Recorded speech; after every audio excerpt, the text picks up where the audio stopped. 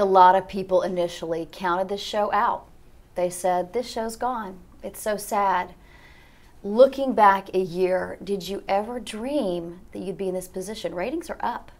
I was surprised that we're doing as well as we are, because I think we all were. You know, you're missing Kid, but I knew that we would do it because Kid put us together, and he had this vision when he was putting the show together that, you know, maybe one day he would retire and he wouldn't be around, and that we would have to be doing this. So I think he already set us up for success before he even knew it. I don't know if JC remembers, but he just made me think of this. Some days when we would leave work after this happened, him and I would be in the parking garage together. We were so frustrated when we would hear people's, you know, backhanded comments about, oh, well, this isn't going to last or something. And we would just look at each other and be like, gosh, just give us some time. We know that it's going to be okay. We would just say that to each other every day before we would leave work in the parking garage. And I think we just knew that we would together be okay. We got this. Got this. You had no doubt. Did you have doubt? I really did not. I was very frustrated at the beginning because there were so many people who did write us off and didn't even give the show a chance to fail. Give us a chance to fail. Give us a chance to succeed. And I just knew in my gut it was going to be okay.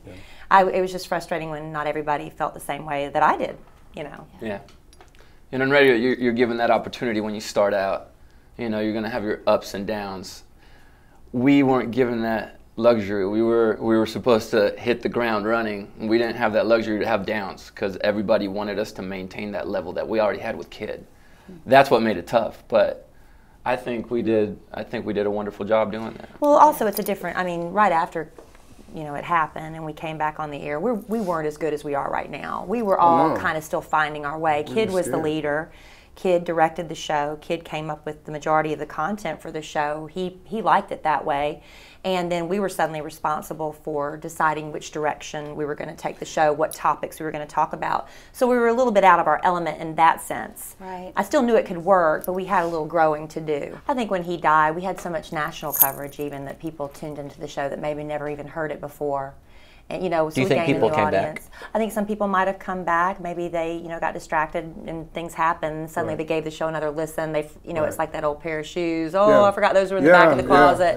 And they you know, and now we have people who grew up with Kid. Now they're listening to the car with their kids, and you know, I think it just reminded people we were there, and the people that came and maybe heard it for the first time stayed. Some people came back and stayed.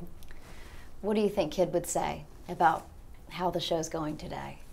I think he'd be very proud of us. I think he'd still have a little bit of advice, some criticisms for some of us, some things we could be doing better. Sure. But I think he'd be very proud. Do. I absolutely do. He would I know he'd be proud. I know he would be. I can just imagine if I died, he'd have the ghost of Kelly haunting the studio. Oh, you know, he would have totally, you know. That's it.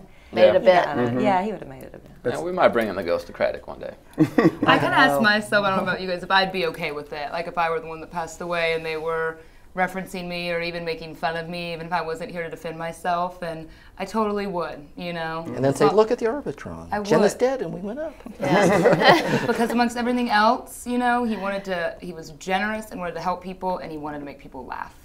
You know, so we're carrying on the kids, and that was important to him, and I think more than anything, he loved making people laugh.